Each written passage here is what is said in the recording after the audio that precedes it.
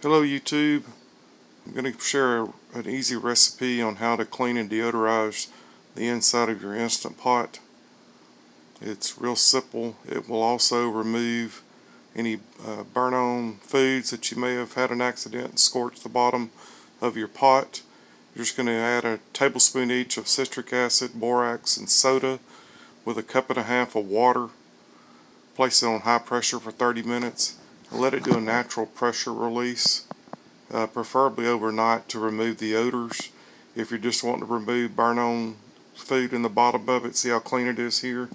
You'll just do the same, but just let it do an NPR, natural pressure release, for about 2 hours, and then your pot will just wipe clean. Probably 30 to 40 minutes would be fine, but if you really had something burn really bad, you might want to go a little bit longer.